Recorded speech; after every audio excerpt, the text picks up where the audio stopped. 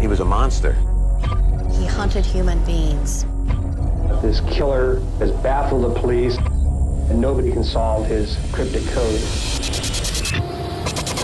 The Zodiac Killer, America's most infamous unidentified serial killer. Gets chopped up for no reason at all. Zodiac claims 37 victims. Seen only in glimpses. You're pretty much on the verge of finding this man? Well, I wouldn't want to say that. Heard only in his taunting letters. He is killing just for the thrill. He said he hid his name in his code.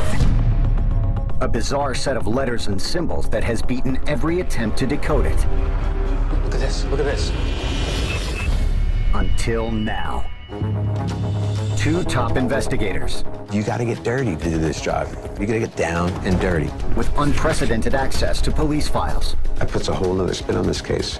Kevin, I don't think this was an empty threat. Will feed clues and leads to an all-star team of code breakers. It's possible Zodiac is still out there. Armed with a supercomputer programmed to break the code by thinking like the killer. Anytime we press that enter key, we might see the solution on the other end. If this is Zodiac, it is monumental. New evidence. That could be Zodiac's DNA. New witnesses. Was this guy military? Yeah, he loved to kill things. And the cooperation of law enforcement and the FBI. Well, that can be a game changer. Holy sh**. He's talking about building an explosive. Crack the code? Ken, we got a hit. Find the Zodiac Killer. Boom. I've cracked the Zodiac 340 cipher. This is the biggest breakthrough in cryptology in the last 50 years.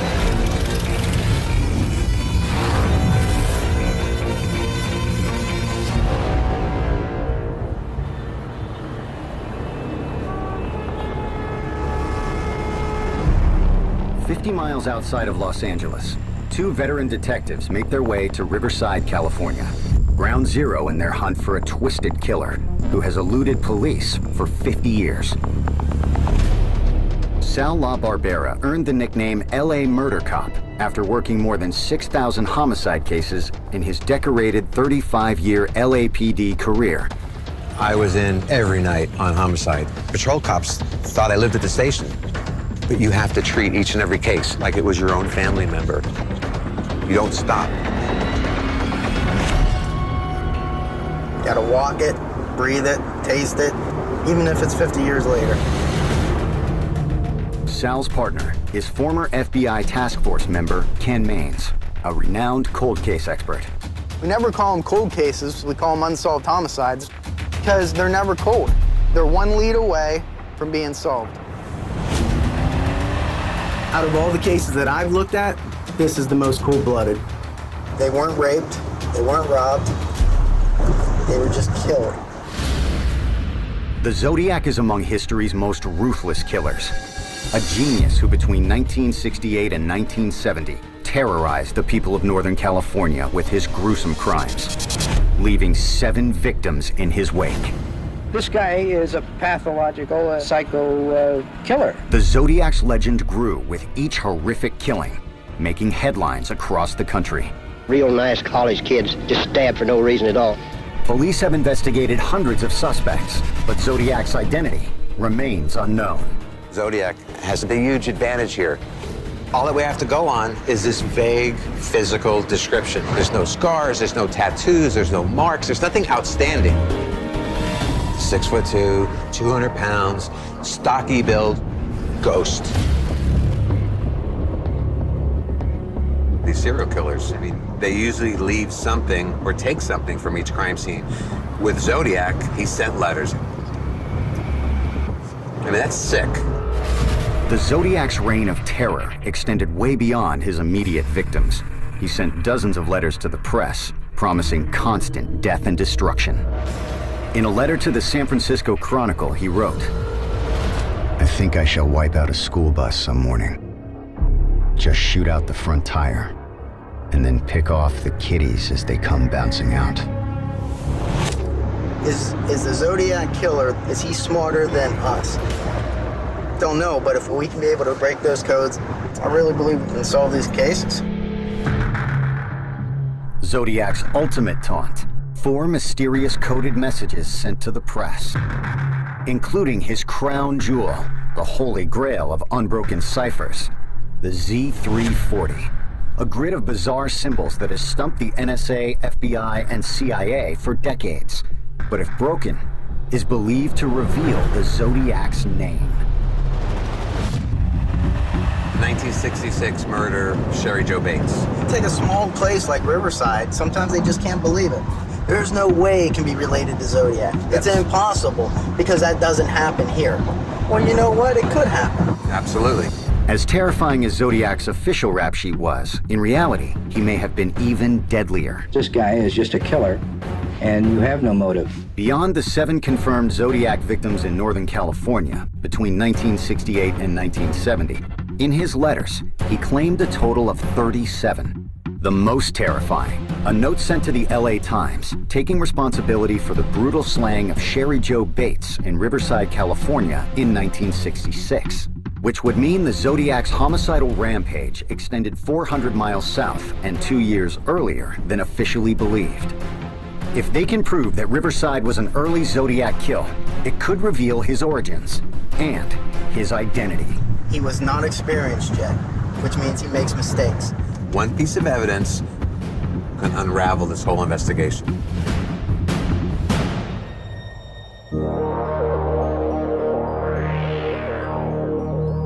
Sal and Ken walked the Riverside City College crime scene with retired homicide detective Steve Shumway, who worked the case in the late 90s. The landscape here of the college has changed drastically since 1966. October 30th, Sherry came to this library. She left a note for her father, said, "Dad, I'm going to be at the library studying." And they closed at 9 o'clock, and she left shortly after 9. I've been told that that's a picture of Sherry Jo Bates. Have you seen that before? I've seen it, yes. It's kind of eerie. If it is her and we're standing here, you know what I mean? It is. This is where Sherry Jo Bates walked out to go to her car after the library closed. This is where her car was parked, right here. It was definitely disabled by somebody? Definitely, yes. Okay. The distributor cap was removed. We believe that Sherry was contacted by somebody that offered to help fix her car. But we believe that it was the person that disabled her car. We think he was lying in wait, watching her the whole time. Is disabling the victim's car the first compelling link between the Sherry Jo Bates murder and Zodiac? 4 years after the Riverside murder, Kathleen Johns and her infant daughter were abducted by a man who disabled their car on a desolate highway. He was later identified as the Zodiac killer. In the same way, Sherry Jo Bates, she was stalked. Her car was disabled. He controlled her. That's just what Zodiac did. Right here, Sherry Jo Bates' body was found. In 1966, there was a dirt alleyway in the area where we're standing, and she was stabbed numerous times. In a nearly identical manner, the Zodiac savagely attacked a young couple in Lake Berryessa, California in July 1969, stabbing them 16 times with a foot-long knife. On this picture here, we're looking at that roadway, alleyway where Sherry Jo Bates' body was found, where we're standing. Yes. And I see 2 houses. At the time, in 1966, nobody was living in these homes.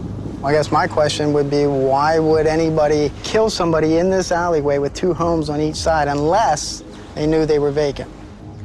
So our perpetrator knew his way around the campus. Did you get any good feelings on any good suspects? Yes, but I can't release it. We've kept that evidence pretty close to the vest in our investigation. Riverside has been so tight-lipped about this case. Any police agency would want to separate themselves from a serial killer. But you know what? There's a connection. We can solve Riverside's case. We could solve Zodiac.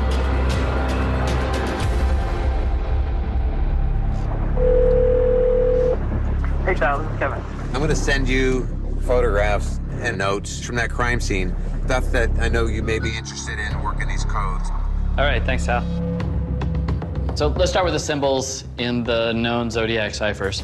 The other half of the Zodiac team are some of the top code-breaking minds in the country. They'll be using clues uncovered in the field to try and crack the killer's mystifying ciphers. Many of the symbols are A, B, C, D, or backwards written letters, but many of them are kind of unconventional. Kevin Knight, USC professor of computer science, leads the team.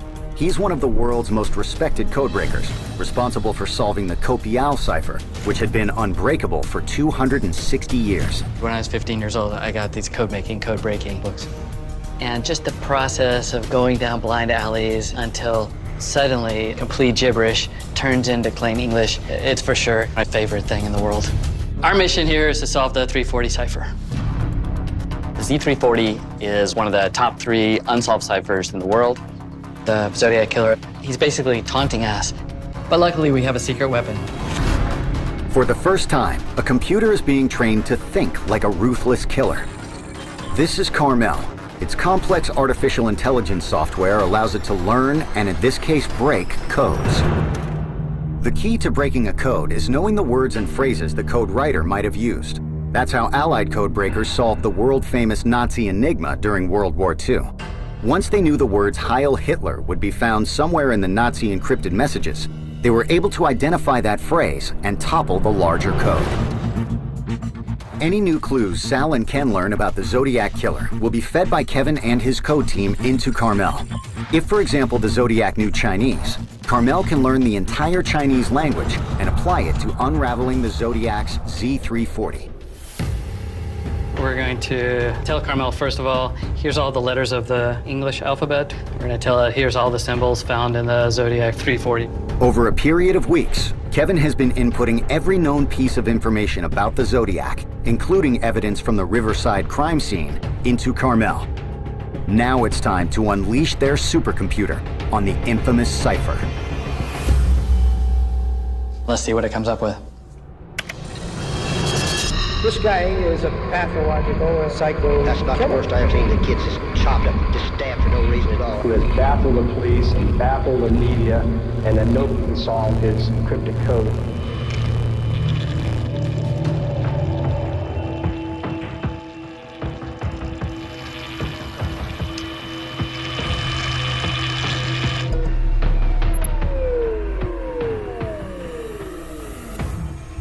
Oh my God. This looks interesting. Now that we've set this up, we can start Carmel. Let's see what it comes up with. Kevin Knight and his elite team of codebreakers are attempting to crack the Zodiac's infamous Z340 cipher, which is believed to hide the killer's identity. With the help of information from the field team, they've programmed their supercomputer Carmel to become a virtual version of the Zodiac killer's brain. Carmel has been locked in a head-to-head battle with the unbreakable 50-year-old code, probing for weaknesses.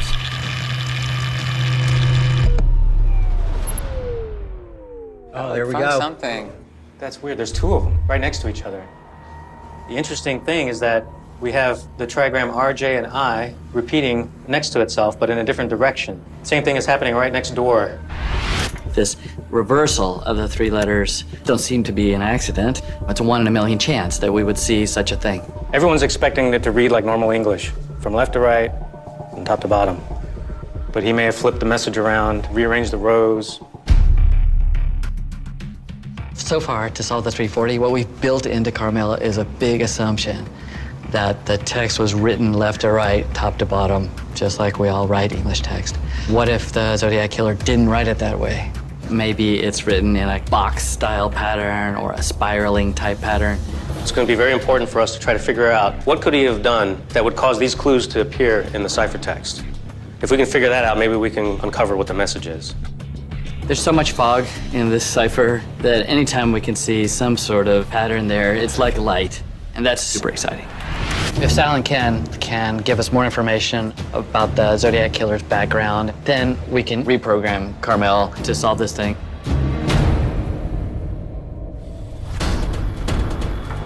Renowned LAPD homicide detective Sal LaBarbera and cold case expert Ken Maines have focused their investigation 400 miles south and 2 years earlier than the confirmed Zodiac killings. With the 1966 murder of Sherry Jo Bates in Riverside, California, they have uncovered eerie similarities to the Zodiac, including the manner in which the killer stalked his victim, used a knife, and disabled her car. Riverside has never allowed anyone from the outside to look at their case, to look at the evidence, to look at the reports. Sal takes a closed-door, no cameras allowed meeting with Chief of Police Sergio G. Diaz. Getting inside the Riverside evidence locker means access to crime scene materials never seen by outside agencies, and possible clues to the method and mistakes of a young serial killer. Interest in Zodiac, subsequently interest in Sherry Jo Bates, may be subject to some exploitation. I come to you thinking about the integrity of the case. You know, with a fresh set of eyes, maybe I can help your detectives. This isn't something we normally do. I don't think we've ever done it, frankly, not in this case or any other. But I trust you. I'm going to let you talk to Detective Jim Simons, who's the active investigator on the case. I have so much respect for the law enforcement community, and I have been in the same position. I've had to hold cases close to the vest, but we all have the same goal, solving the case. I can get you guys to sign in for me. Sal meets with Detective Jim Simons, who has overseen the Sherry Jo Bates case since 2010. We can go through the evidence that we have stored back there. Sal is the first outside detective allowed access to the evidence locker. These 50-year-old boxes contain material never seen by the public.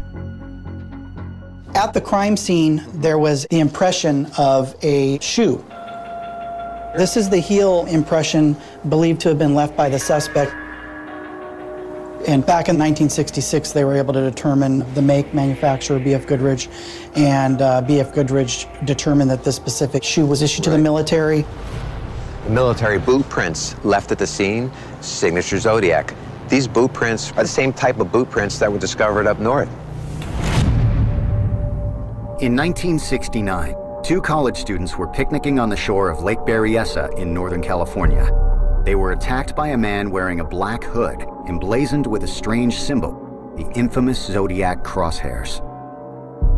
The hooded man bound them with clothesline and stabbed them 16 times, leaving behind a key piece of evidence, a footprint from a combat boot distributed to military personnel. Another compelling link between the Zodiac and the Riverside slang.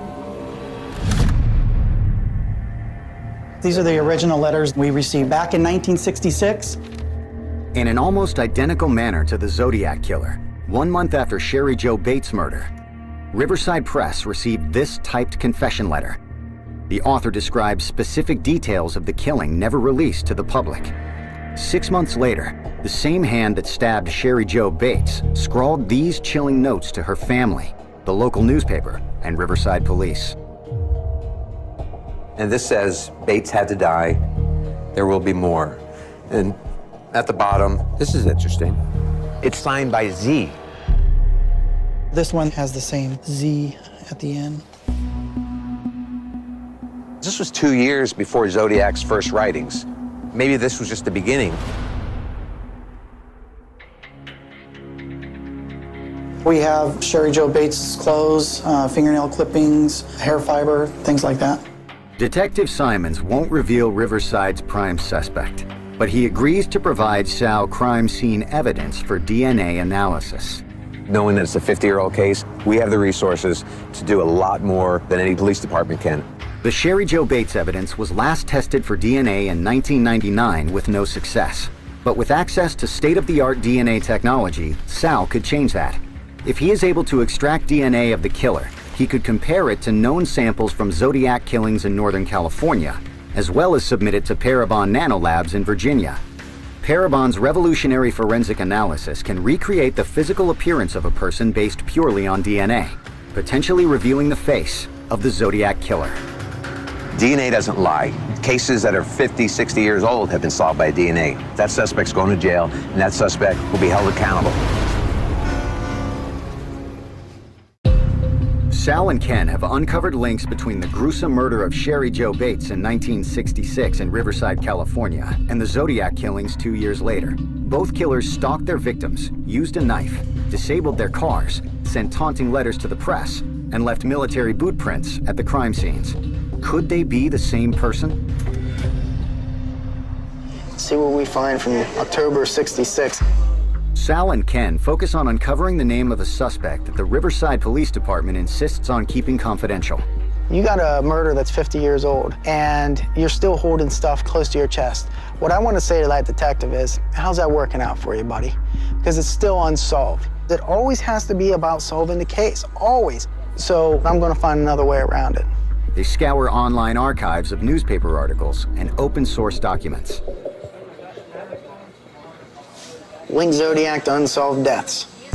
Zodiac has claimed the murder on the campus of Riverside City College of co-ed Sherry Jo Bates. Where is this published from? Times Herald. There's another one, but this one's for, yeah, Times Herald. Hold on, let me go back.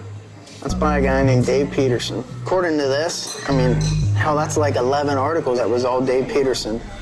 It mentions Riverside police finding clues, finger and palm prints on the side of the car, the shoe sold through military outlets. That's not something you would think they would have released to the public.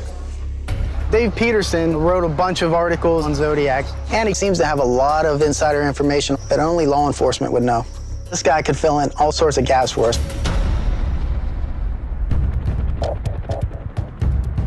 The interesting thing is that we have RJ and I repeating next to itself, but in a different direction.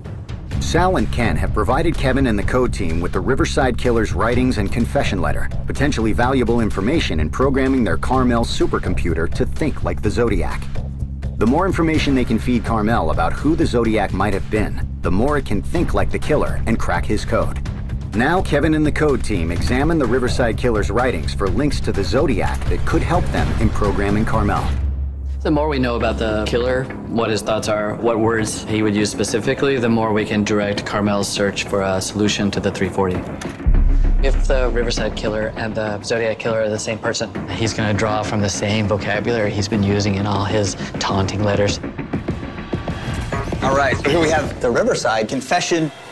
She was young and beautiful, but now she is battered and dead. I am not sick, I am insane. But that will not stop the game. This letter should be published for all to read it. Beware, I am stalking your girls now. This letter is interesting because it reminds me of what Zodiac did with his letters. He sent them to reporters, and this letter was sent to reporters as well. I have an idea. If you wanted to actually automate this, I have an OCR program that I wrote. We can ingest this letter and then compare it to all the known letters from Zodiac, and then we can actually try to automatically find patterns in them. OCR, or optical character recognition software, scans images and turns them into searchable text, so the team can look for keywords or phrases shared between the 1966 Riverside confession letter and the dozens of Zodiac writings released years later. Let's see what kind of matches we get.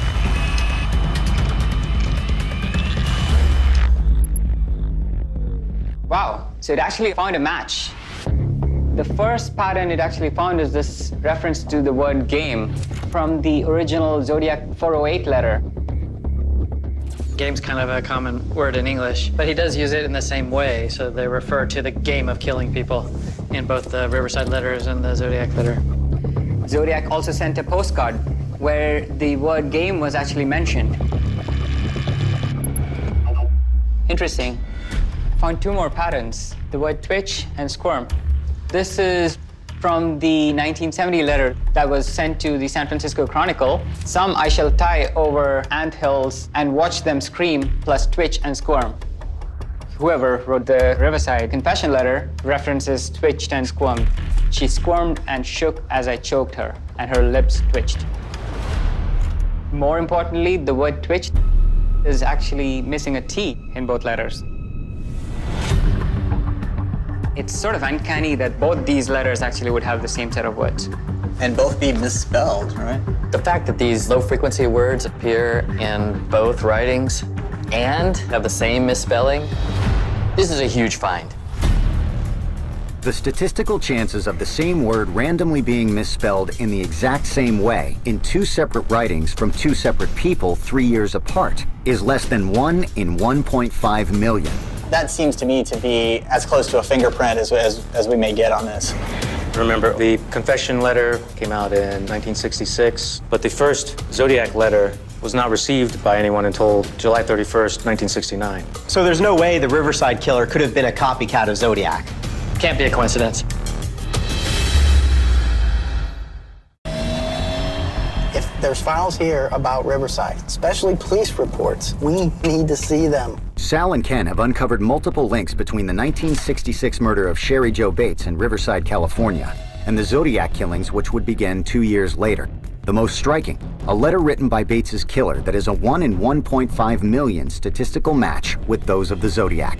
With the Riverside police unwilling to share information on their suspect, Sal and Ken arrive in Sonoma, California to examine investigative reporter Dave Peterson's files. Although Dave passed away in 2001, his nephew is believed to have kept all of his work. This should be coming up here on the right. Dave Peterson was obsessed with Zodiac. And Patrick Collins has all of Mr. Peterson's work. The reporters, they're not bound by the same rules the police department is. Oftentimes, they talk to witnesses, they talk to suspects. They're looking for a story. So these documents could be more valuable than the police reports. I see a box. It says Zodiac on it. 1, 2, There's another one. 3. There's another one. These boxes are all from your uncle? Yeah. This is the first time anybody's gone through it. Okay, well, let's start with one and go. Peterson wrote dozens of articles on the link between Zodiac and Sherry Jo Bates' murder. These boxes contain hundreds of files, personal notes, and never-before-seen police documents. One of them could hold the answer to Zodiac's identity. We know Zodiac was a bigger man. From various victims and witnesses, 250 pounds, heavy set. So my mission today is to sit down, go through those boxes, looking for a suspect that fits our profile. I just saw Sherry Jo Bates' name. This is a letter from Dave Toschi to Dave Peterson. San Francisco PD detective David Toschi took over the Zodiac case in 1969 after the slaying of cab driver Paul Stein. Toschi, now 86, is reportedly still haunted by his failure to solve the case. He's mentioning Riverside and mentioning Ross Sullivan.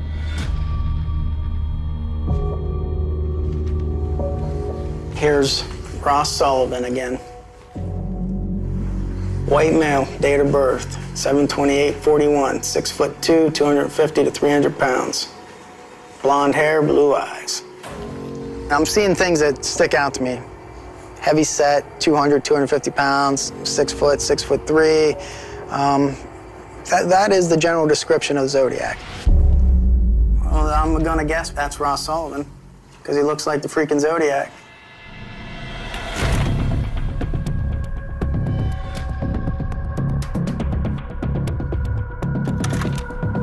Ross Sullivan. This is a newspaper clipping of Ross Sullivan being arrested for some bizarre behavior in Santa Cruz, 3/5/68. So Ross Sullivan is in Northern California 2 years after the Sherry Jo Bates homicide. This is really the area the first Zodiac would have occurred. That's significant. Yeah. Attended RCC, worked library. Well, that's interesting. Ross Sullivan went to school with Sherry Jo Bates, and he worked at the last place that Sherry Jo Bates was seen alive, at the library. Looking at what Peterson uncovered, Sullivan jumps out all over the place. I mean, he fits the profile. Since 1968, hundreds of suspects have been connected to the Zodiac mystery, including Ross Sullivan. But never has he been linked to the evidence in this way. Sal and Ken can definitively place Sullivan in Riverside, California at the time of Sherry Jo Bates' murder. Then in Santa Cruz in Northern California in March 1968, the exact area that the confirmed Zodiac killings began 8 months later. In this note that Peterson wrote, he said that Ross Sullivan was an English student and submitted a research paper on cryptology. To me, that is huge. The code team can now look into his background, see what training he had, see if that mind frame matches any of the Zodiac ciphers. We got a lead that we got to follow up on there. Right now, he's the #1 suspect for Sherry Jo Bates' murder.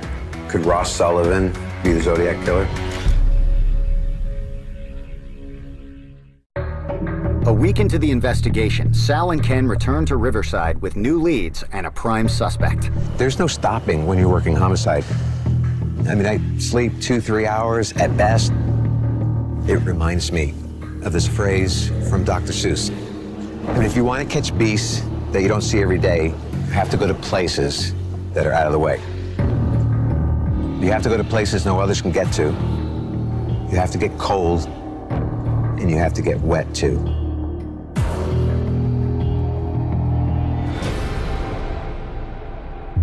The next morning, the team arranges to meet with Barbara Van Tomme, who worked with their suspect, Ross Sullivan, at the Riverside City College Library, the last place Sherry Jo Bates was seen alive. In 1968, Sullivan moved to Northern California just months before the confirmed Zodiac killings began in that area. He fits the physical description of the Zodiac and took cryptology classes. Good afternoon. Hi there. How are you? Barbara. Very nice. Ken Maines. Nice to meet you. We're here, part of an investigation into the Sherry Jo Bates murder. I understand you were working here then at the time? I started in '64, but I was also a student. The area where the old library is. Do you remember those old structures were there? Do you mean houses? Yeah. Yeah, I remember. We used them for our overloads of books. That's interesting. So somebody that worked here would know that building and maybe would go back and forth? Yeah, definitely. You have to wonder, did Ross Sullivan lead Sherry Jo down that little dirt way in order to kill her because he knew that he had 2 vacant houses on each side? Well, you would probably know a gentleman, Ross Sullivan. I have a picture of him in my mind. Is that the person that you think is Ross, or is this the individual that worked here? Yeah. Do you know if he had any girlfriends or close friends or anything out of the ordinary? He was very quiet. I never felt at ease around him anyway, so I did have he wasn't friendly. After the homicide had occurred, you had come to school the next morning. Do you know if Ross had showed up for work or school that day? We noticed that he was not there, and Was there rumors or speculation? Well, the reference librarian, Joanne Bailey, she brought up Ross, wondering if Ross was a suspect. Do you know why she brought that name up? I guess in her mind, he just, struck a little nerve with her because of his demeanor. It's one thing to see Ross Sullivan's name in Peterson's files, but to hear that the library staff was openly speculating that Ross Sullivan was the suspect in the Sherry Jo Bates murder, it's shocking. Do you remember his attire, his typical clothing? How did he dress? Like an army jacket, one of the long army jackets, and the big army boots, mostly every day. When I was talking to Detective Simons, we spoke of the boot prints left at the scene. These boot prints were that of military-style boots. It matches the same kind of boot prints left behind by the Zodiac. Is there materials or books that go back to 1966, or? We have a lot of archives. In 2003, the library destroyed all records of books checked out prior to 1980. Let's check out this section. Sal and Ken manually searched the stacks for cryptology books that would have been available at the time of the murder. Well. What do we got here? Cryptology. This one's from 1956, so this is a possibility. It's beginning crypto. I mean, it's a good possibility that he sat right here reading these exact same books that we got our hands on, which is very eerie. If Ross Sullivan is the Zodiac and used these books to learn code writing, they could be key to unraveling the killer's ciphers. Barbara, are there any archives as far as, the Sherry Jo Bates' homicide? We have a packet, the Sherry Jo happenings. I'd love to see that, yeah. Okay.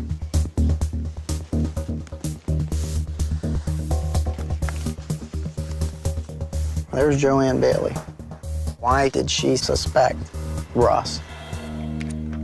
Okay, this may be big. It's a letter written by Joanne Bailey. In the archive folder, there are half a dozen of us at Riverside City College that agree on a suspect, Ross Sullivan. She lists some reasons here. She talks about Ross as being unsocial, didn't talk much to anyone. He wore the same type of clothing all the time.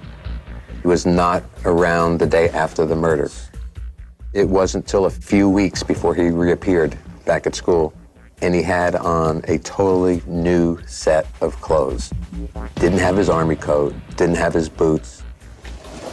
I mean, you throw it away? Did he get rid of the evidence? Is he disguising himself now? This behavior totally arouses my suspicion.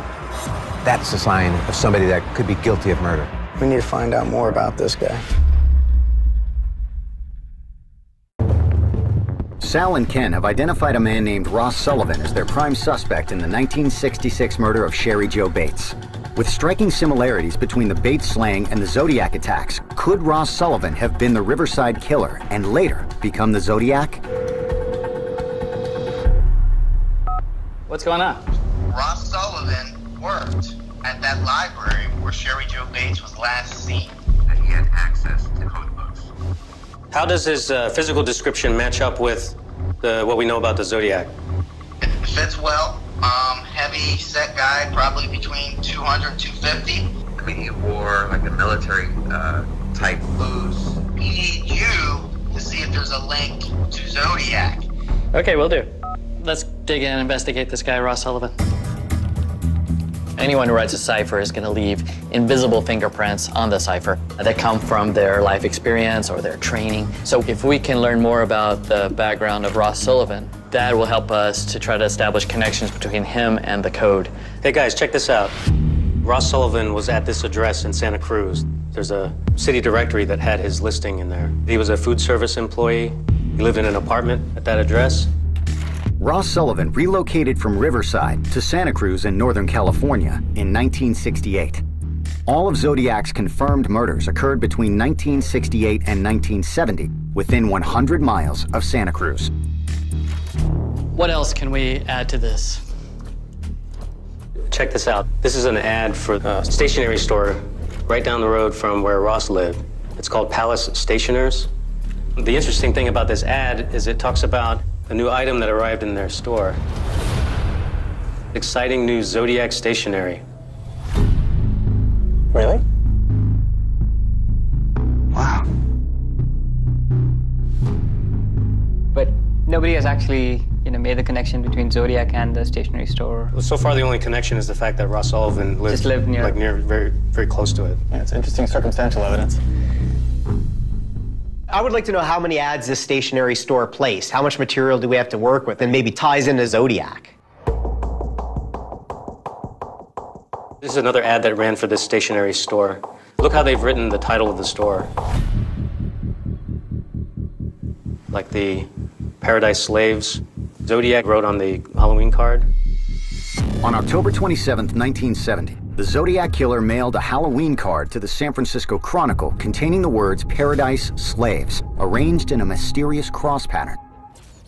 That's really interesting. I mean, look, both words start with a P vertically and an S horizontally and intersect at an A. The crossword, same style. It's quite interesting. Is that a hint to the order that we need to trace the path through the 340? Where we might have vertical words and horizontal words that share a common symbol? That's definitely worth looking into. This cross-pattern technique strongly resembles the L shapes the team uncovered in the Zodiac Z340 cipher. Oh, one of the other interesting things is this article that ran about a performance of the Mikado in Santa Cruz. We know that the Zodiac wrote about the Mikado, the Gilbert and Sullivan opera. The Zodiac sent multiple letters to the press quoting this opera set in Japan, starring a main character named the Executioner. The article talks about where you can buy the tickets for the show, and guess what? Palace Stationers is listed there. You can go to Palace Stationers to get your Zodiac stationery, your Mikado tickets. For what it's worth, seems like a one-stop shop for Zodiac paraphernalia. And Ross Sullivan lived very close to it. This is a big breakthrough. Ross Sullivan could have gotten ideas from the stationery store that would actually inspire him to become the Zodiac. Now we're linking Zodiac to Riverside, Riverside to Ross Sullivan, and Ross Sullivan back to Zodiac. That's a huge step forward to figure out how the cipher was constructed, and then we can use that to deconstruct it, solve it. That's the end goal. And without a doubt, we got the best chance of solving this ever. Next time on The Hunt for the Zodiac Killer. Riverside is looking so much like Zodiac. Now we have a suspect, Ross Sullivan. Look at that, Sal. That could be Zodiac's DNA.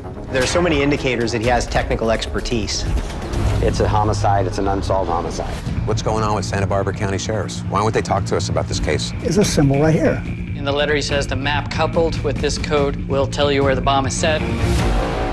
Mount Diablo. What we're looking at are two separate bombs here. We need to get it out of here before it injures somebody. Roger that, bud.